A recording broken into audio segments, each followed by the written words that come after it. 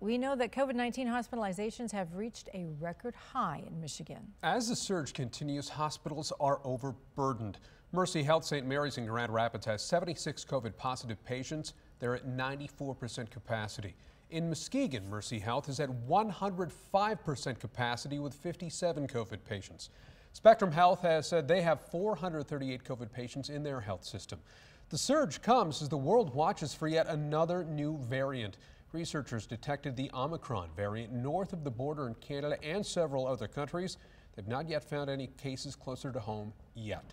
13 on your side's Charlie Tinker joins us now live with a closer look at this ever-evolving situation. Charlie. Well, Nick, every week it seems like, we're talking about topping a new record, and it's the same for that new number, which immediately counted as Spectrum's highest patient count ever. It's as hospitals here quite literally run out of beds.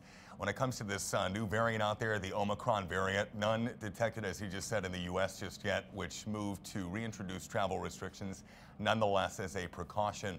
The variant's reportedly more transmissible, but an easier go in general, a bit more mild without some of those hallmark symptoms like that loss of taste and smell. Locally, we're learning from Spectrum they don't have the ability to test specifically for this. While they can tell you, yes, you're positive in a general sense, a state or regional lab would have to say this is this variant or that variant. I can tell you what's already out there is enough cause for concern.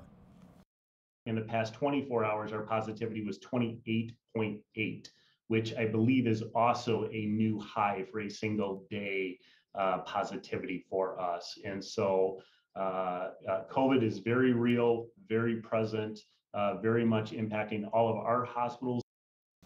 Yes, at this moment, Spectrum says it has 106 patients in its intensive care unit. 95% of the COVID positive group, either there or on vents, were unvaccinated. The hospital really hammering that home.